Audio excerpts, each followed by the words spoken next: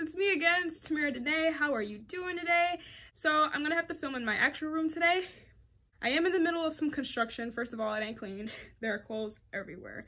So I need to do some laundry.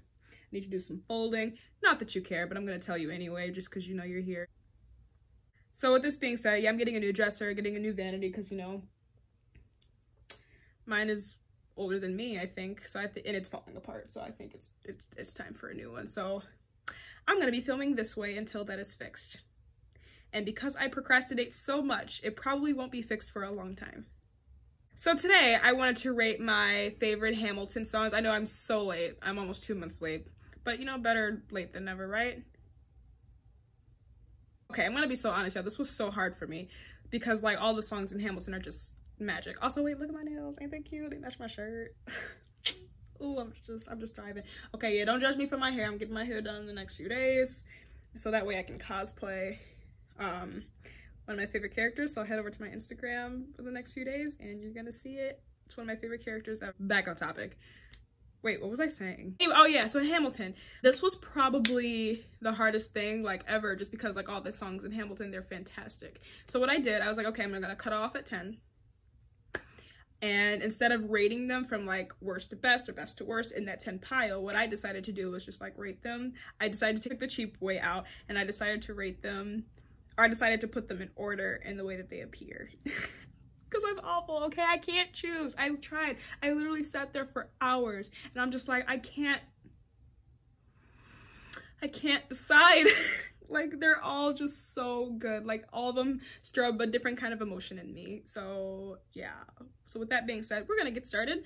Usually, I would, well, not usually, because I guess I just started this channel. I was gonna do this, like, while putting on makeup. You do, like, a cute get ready with me. But since, you know, my vanity is in the middle of getting out of my house, hopefully, because, again, procrastinator. Can't help it. Was born this way. You know what's crazy about procrastination? Like, the thing that you have to do, I don't know about you guys, but the thing that you have to do, it literally takes 3 seconds. Okay, maybe like an hour tops. And it's just like, wow, I could have done that so long ago. But no, because procrastination. Ugh, guys, I don't know why I'm like this. Please send help. Alright, but like for the future, I think I want to do some get ready with me's, because I think that'll be really cute.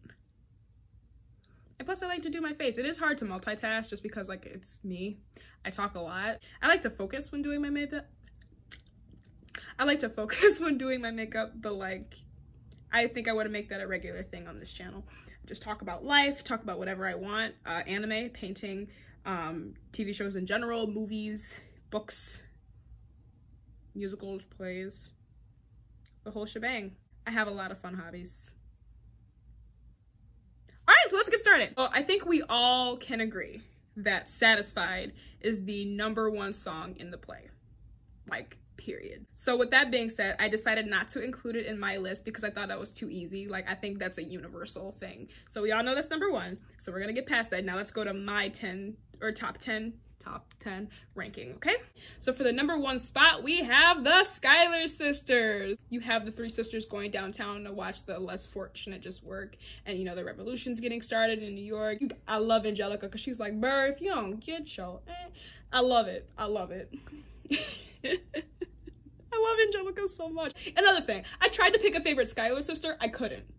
How do you pick a favorite Schuyler sister? Can somebody please explain to me? Like, they all just, not only are they beautiful, they can sing, and they're all so wonderful. I don't know much about Peggy, but just like the woman who played her, Jasmine Cephas Jones, love her. Like, let me just tell you, so I do sing for a hobby. I would like to make it a living. I gotta, of course, improve, but you know, I'm only 20 something, so I got time. I tried singing Say No to This, okay, sorry, I know that's not Peggy's line, or Peggy's song, but it's the same actress who's playing Mariah Reynolds. Anyway, I tried singing Say No to This. So here's the thing, I can hit high notes, but like she does it so well. I was like, wow, I actually can't do this. And then I got sad about my life.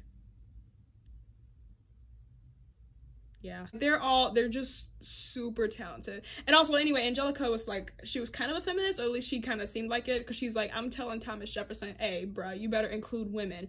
Also, y'all, the very end, y'all can't tell me that harmony, the greatest city in the world, Okay, I know that was awful. I'm sorry. Y'all can't tell me that that does not produce tears in your eyes. Like, how? Anyway, we're gonna move on. If I don't move on, this video will literally be 30 minutes, and we don't want that. Listen, I got a small attention span. You probably do too. If you don't, great, but like, I do, so we're gonna move on. Next we have Wait For It. Lynn says that this was one of his best songs that he has actually written, like, period, not just for Hamilton, but like ever.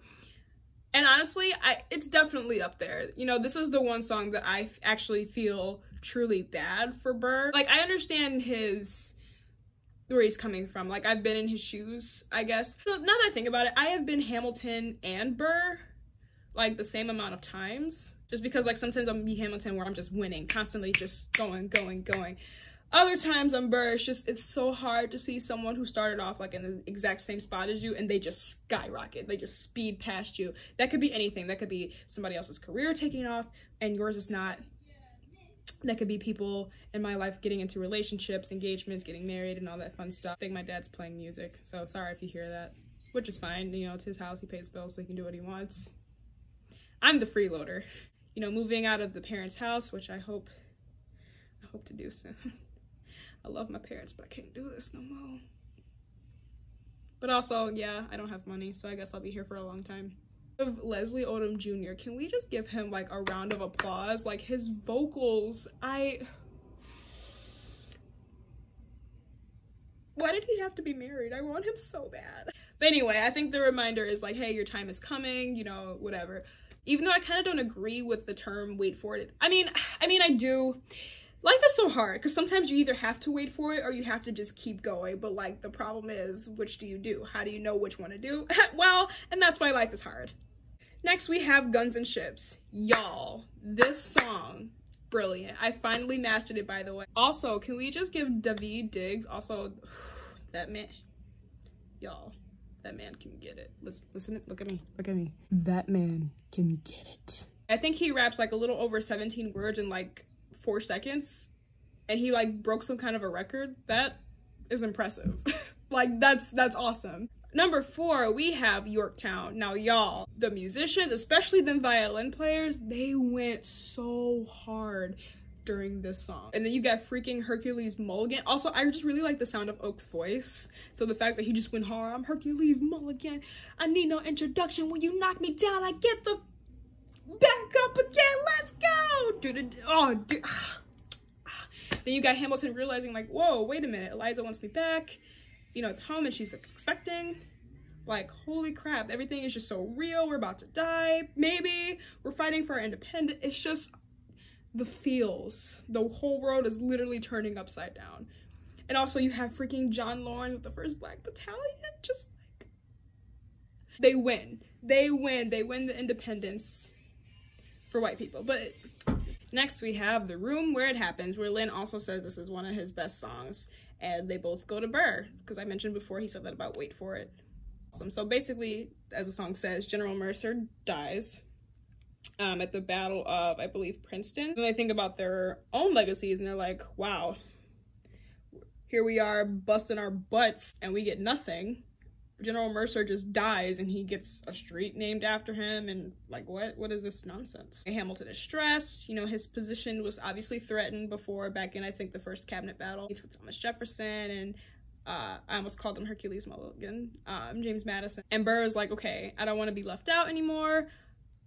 So he switches parties. But can I just say, the way that they showed us that he switched parties in the film, I would have never thought about that in like a million years. Like, brilliant. I like the way they took the tablecloth, how it went from red to blue.